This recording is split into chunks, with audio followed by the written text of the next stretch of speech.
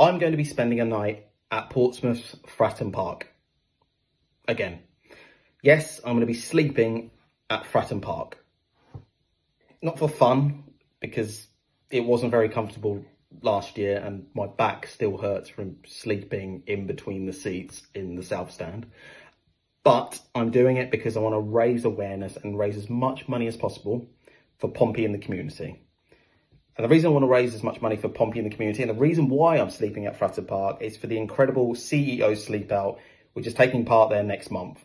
And the idea of this event is to raise awareness and raise as much money as possible for our city of Portsmouth to support homelessness and poverty within the city.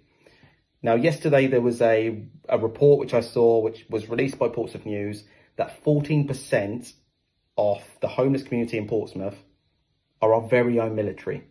Now, we are a naval city, so to say 14% make up for homelessness is a shocking statistic. Now, last year we had 272 registered people living on the streets. I know it's higher this year. It has got worse. So please donate what you can. If you can't donate, please like, comment, share this post among your networks, and let's raise as much money as we can to support our amazing city of Portsmouth.